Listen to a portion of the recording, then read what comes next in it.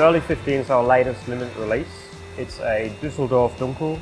It's a 15th century inspired smoky dark ale in homage to what people around Dusseldorf has been brewing for the last 500 years.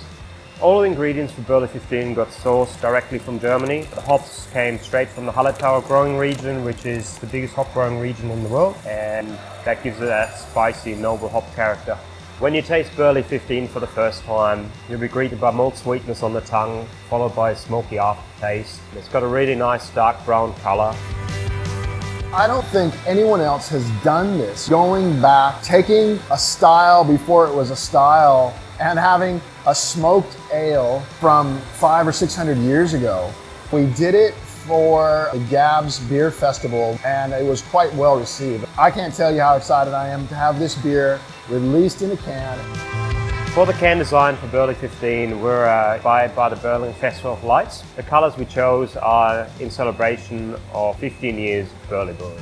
Here we are, 15 years later, now 80 employees in Burleigh Heads making beer. Happy birthday with us, Prost!